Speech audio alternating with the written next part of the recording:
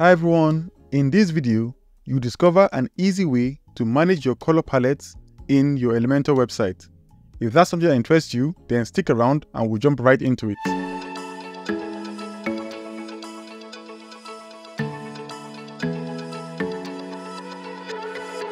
In this tutorial, I'll be using 5 core plugins for maximum flexibility, but don't worry, I'll be mentioning alternatives as we go along. So now let's look at the first one, which is Elementor and Elementor Pro as my page builder for creating the layout. Then I'll be using ACF to create the dynamic colors for my posts and my taxonomy. You can use alternatives like Jet Engine, Pods, Metabox, and there are so many other ones. Then to pull in the dynamic data into Elementor in a flexible way, I'll be using a new plugin called Dynamic Shortcodes. It's quite powerful. It allows you to use any kind of dynamic content within any page builder. So that's what I'll be using in this example. Then I'll also be using a CSS framework called Core Framework. You don't really need a framework. You can write your CSS within your style sheet on your child theme. But I'll be using Core Frameworks because it makes managing colors very easy. I'll show you in a moment. Then for other extra CSS and JavaScript, I'll be using WP Codebox, but you can always easily add it directly into your Elementor page builder or into your child theme, or you can use a code snippets plugin. So those are the 5 things we'll be using. So now let's jump right into the first example. But before we begin, I just want to mention that this video is addressing bugs which are found in Elementor and I'm hoping will be fixed in a future update. So now let's start with a basic use case. In this example, I just want to pull in dynamic background overlay colors for each of my post loop items, because this is a post loop. And then I want each of the post loop items to have a unique background overlay color. So like maybe one will have a purple tint, then a dark blue tint or something like that. So for this, I've created 2 ACF color picker fields. So the first one is just called primary_color, then secondary_color. Now you think that this is quite easy to do in Elementor, but Imran in one of his videos, which I'll link to in the description below, he mentioned that using ACF color meta fields, it tends to be a bit hit and miss with Elementor. But now I'll be using the Dynamic Shortcodes plugin that allows us to pull in dynamic data into Elementor or even Gutenberg or whatever page builder you're using in a more efficient way. So let me go ahead and show you how I'll do it in Elementor. So here we have the templates. Let me go ahead and edit it. And within the template, all I have is a container, then another container just to wrap my text. It's actually not necessary, but just to prove this example, that's what I'm doing it this way. So for this container, I want to apply a background overlay using that color picker field, which is the primary color. So I want to use overlay. The reason why we're using overlay is because it allows us to apply opacity. So let me do that. And then for the color, you can ordinarily choose either global colors here, or you want to choose a random color here. But if you notice, there is these dynamic tags, so you can actually pull in dynamic data. So that's what we're doing in this video. So I'll pull in the dynamic data. Rather than picking the ACF color picker field, people have already mentioned that it's a bit buggy. So I'll use the dynamic shortcodes. Let me choose that. Now click on the wrench icon. Now I just have to define the shortcode. Ordinarily with normal shortcodes, you use the square braces, but with dynamic shortcodes, you use the curly braces. So I'll open it up. I'm trying to pull in the field from my post, but since it's an ACF field, to make it more flexible, I'll use ACF. You can also just write post, it will work. But ACF is more targeted toward ACF fields. Then I'll put a colon. And the field I'm trying to pull in data from is called primary color. So I'll say primary_color. Then the next thing is that I'll apply a fallback, which makes it more flexible in this case. With other ones, you don't have the option to apply fallbacks. But with this one, you can apply a fallback just using the question mark symbol. And then I'll put a string. So I'll open it with either single or double quotes, and then I'll just say hash, maybe 991919 in this example. And then I'll close the curly braces, and it should pull in a color. So now it's pulling in the color. Right now it's pulling it, the one for the first example. But once I exit, you're going to pull in the correct data for all the rest of them. So now let me save this and do save and back. And there we have it. Each of them have their different colors. Let me show on the front end. Each of them have different colors. One is dark. There's a tint here, another tint, and so on and so forth. This one has a purple tint. And you can see it in the example. Let me come here and go to the field, which is called people. Then you can see each of them. This is the name, maybe Jacob. It has this black and then a red. Most of them, I left them as all red for the secondary color. So now those are the examples, and that's how it's pulling in this color. So now let's go to the second use case, which will also show you another bug in Elementor. So now let me go back and edit the template. Now what if we want to apply a gradient background color? So now I'll go back to this loop. Let me go to the content wrapper, and this time the same thing, overlay. But rather than choosing the classic color, I want to choose the gradient color. Let me choose gradient. So I already have my first color there. The second color is red.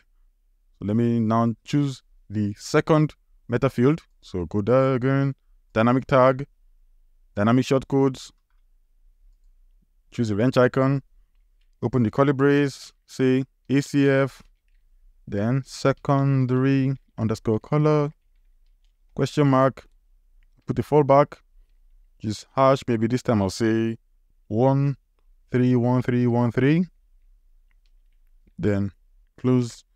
That's my second color. So you see it's pulling in the color from the post in the back end. So now let me publish it. And now let's preview it on the front end, and you see what happens. I get an error because Elementor is not pulling the data properly, so it's creating an error. So that's one problem I found with Elementor. It doesn't pull in dynamic data properly for the background overlay. But luckily, we can do a workaround. So now let me just remove all of these, or maybe just copy the colors because I may need it later. Then delete all of these, go back to classic and remove it. So now rather than applying it here as a background overlay, we'll apply it using custom CSS, but we'll still reference that dynamic data. So let me go to the advanced tab, come over to custom CSS. We'll be applying everything ourselves. So I'll say selector, and then I'll apply it to the after pseudo element. So after, first you have to declare a content. Then I'll say maybe position absolute, so that you can fill the entire container. Then I'll just do an insert of 0. So I'll do it the long form way. So top 0, right 0,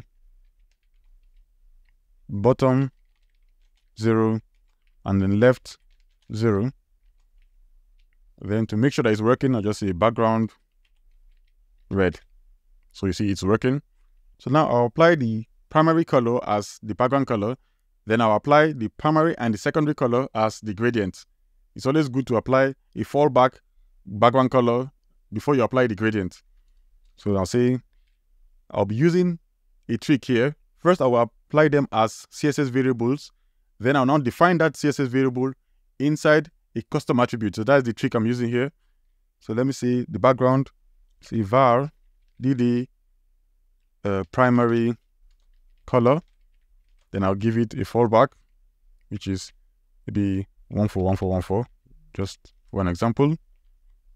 Let me put an opacity like we typically have in the Elementor UI settings. So now we have this setup. Then we want to also apply the linear gradient now. So I'll say, rather than using background, I should use background color to be more specific. Then I'll now say background this time.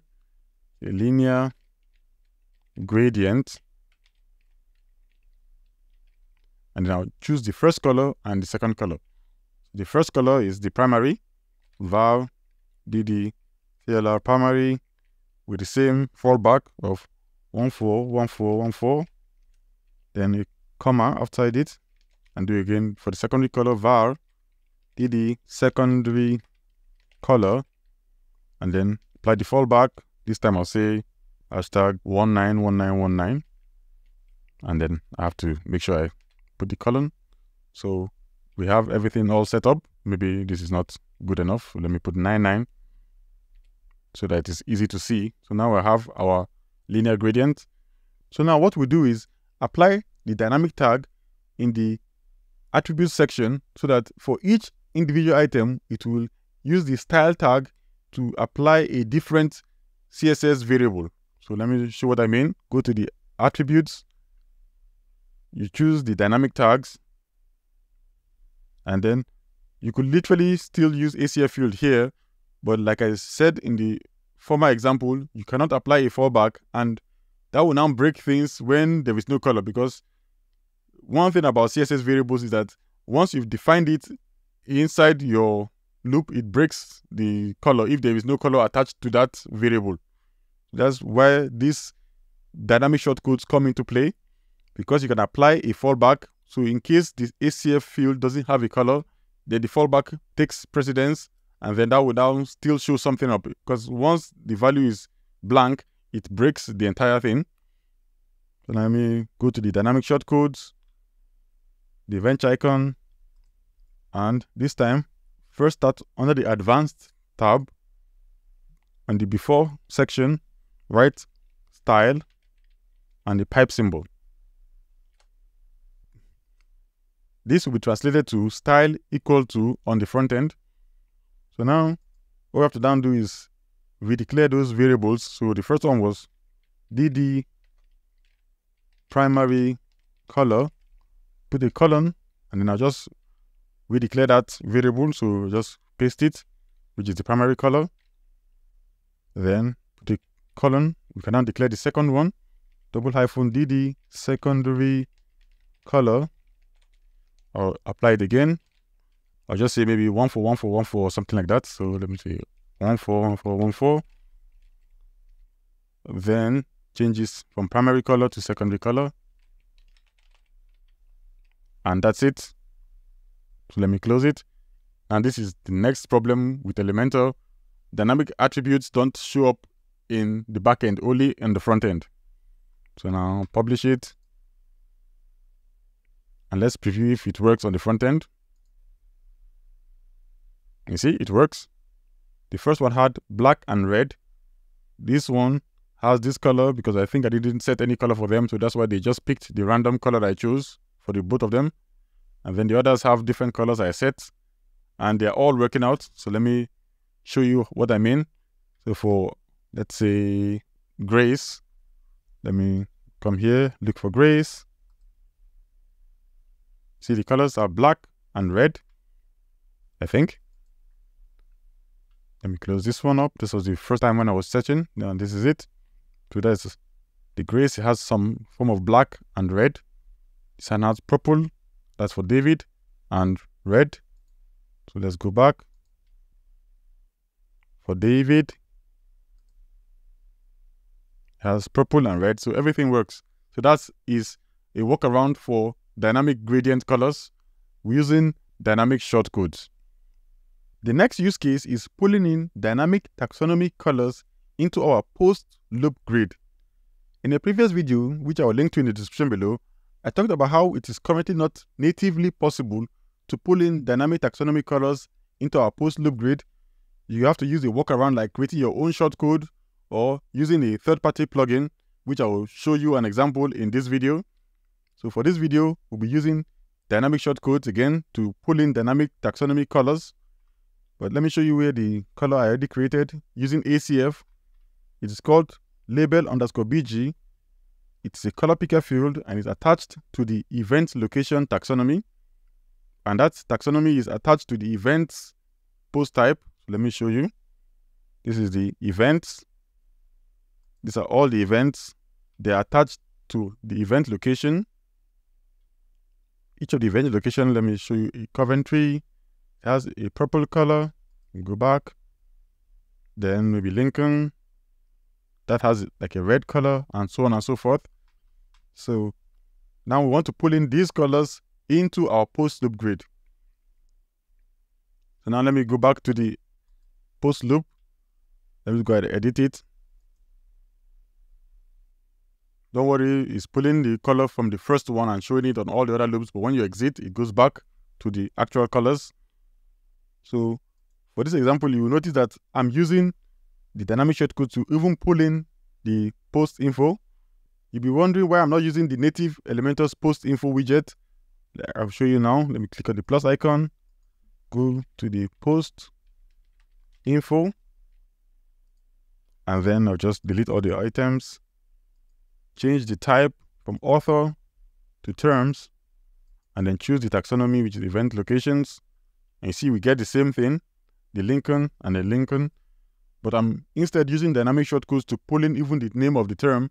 The reason is that the Elementor post info widget, it adds all those items into a ULLI kind of structure, but I'm only looking for one item here, which is just the post term. So it doesn't make sense for a screen reader user to be hearing list with one item and then just naming one item. That doesn't make sense. It is not necessary to be in a list.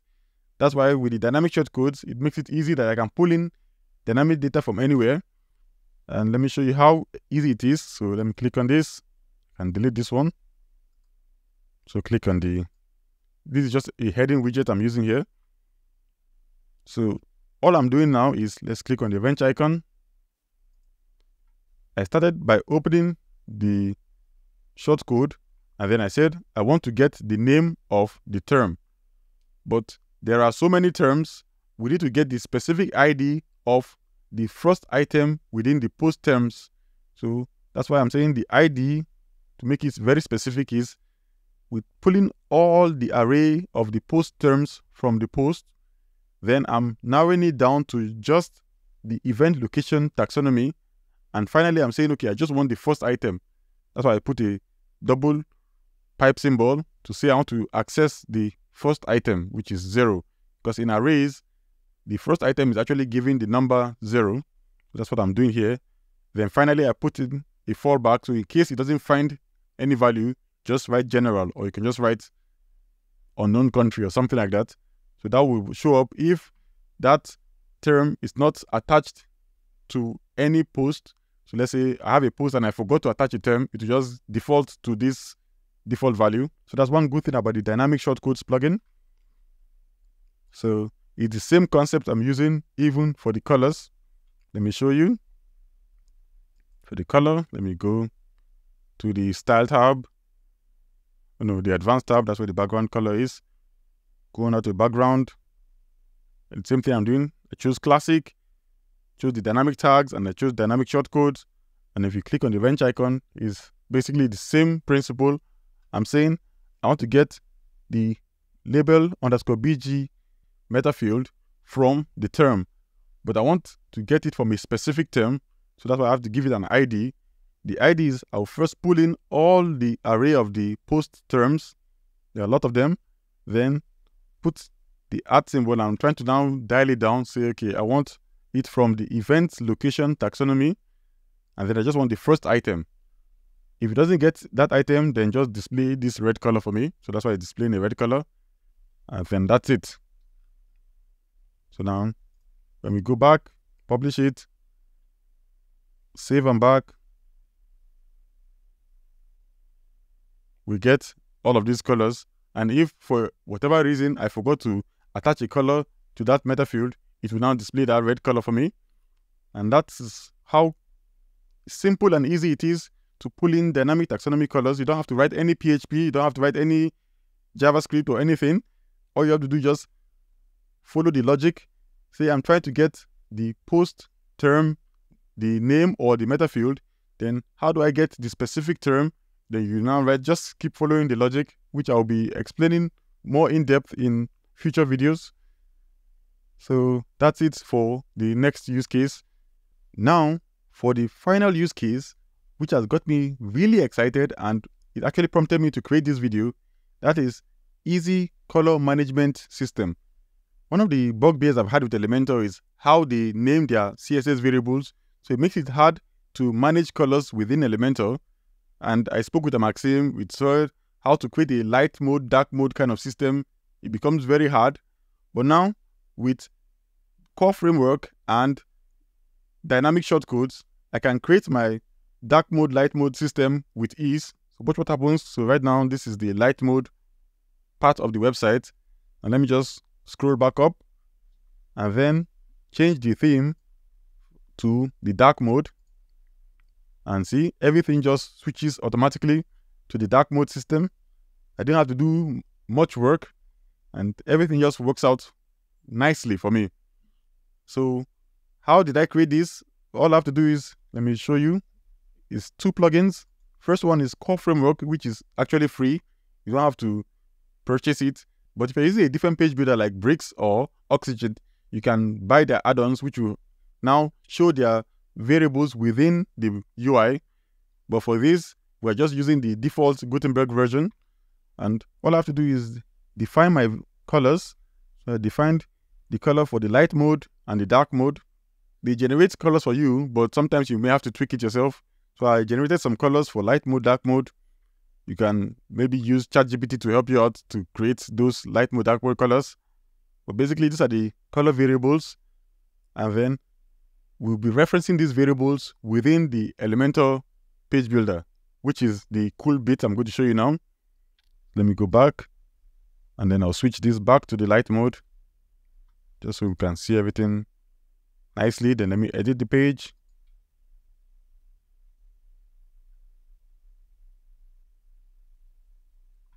So remember in my previous examples, I showed you how to use the dynamic shortcodes to pull in dynamic data, but that actually opens up something which I didn't even realize until later. That let's go to, for example, maybe this, and then under the style tab for the border, you see, I used dynamic shortcodes to pull in the color. That is the important bit here. So if you go to the wrench icon, normally we're supposed to pull in the shortcodes, but you can actually pull in any kind of data you want there. So that's why I'm using the variable. So var ddclr primary 80. So that now pulls in CSS variables within the builder. And that is why it's so cool, because literally you do everything within this core framework and don't have to do any work within the builder. Everything just done within the core framework. You can set all your colors, set your fonts, everything here, and then just pull them using the CSS variables and the class names into Elementor, and then they will work perfectly for you. And that's a win for me. So this is it. So it is quite easy. So let me even show you an example.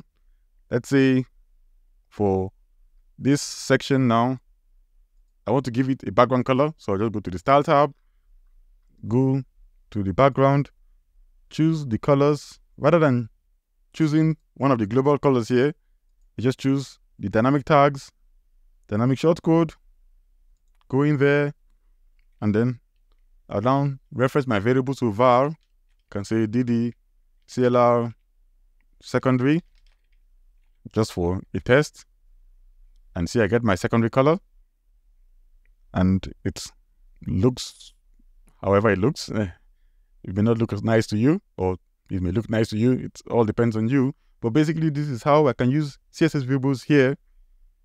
The only downside I've found with this is that there was a bug again, which I'm going to show you now. I already reported it in the Elementor GitHub. Hopefully, they fix it. So I was trying to be clever and say, let's even take it a step further. And rather than having to stress myself multiple times, having to go in here, choose the dynamic tags, dynamic shortcodes, and trying to pull in the color. So let me say var, let me use that color again, CLR, secondary, 20%.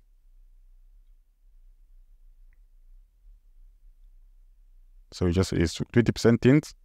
Then what I was trying to now do is save this as a global color, but unfortunately, Elementor does not work well with that. So let me show you what I mean. So I'll go over to site settings, then global colors, and rather than using this color, Elementor allows you to have dynamic tags. It shows dynamic tags here. If I click on it, so I can pull in post custom field, I can pull in even jet engine fields or dynamic U fields. But once I try to set anything there, let me say even just an actual color. So let's say 141414. Save it. Exit to the site settings. And let me pull in the color here. You would see the color style tab, background color, choose it. It actually shows the 141414 that I choose. It works in the editor, but let me publish it now and show you on the front end. Notice it doesn't work. So basically it works in the back end, but not in the front end. I'm not sure why. Same thing with the linear gradient. They work on the back end, but they don't work on the front end. So those are the things that I need Elementor to fix. Once Elementor fixes those things, that will just make my day, because I'll be able to now use dynamic colors. I'll be able to use my CSS variables, and anywhere within my page, just pull in those CSS variables the same way I do it in Bricks, in Gutenberg, and any other place. And now I'll be able to do it within Elementor. So hopefully I'll leave links. You can go and sort out those bug reports and add your comments to those bug reports. I'll leave them in the description below. And hopefully Elementor can sort those out, and we'll be able to get things moving. So thanks for watching. I know I was not actually teaching much in this video, but hopefully you learned something from the video, and hopefully you go and get Dynamic Shortcodes plugin and Core Frameworks plugin and start using CSS frameworks within your build to make your build more maintainable. And until next time, enjoy. Bye.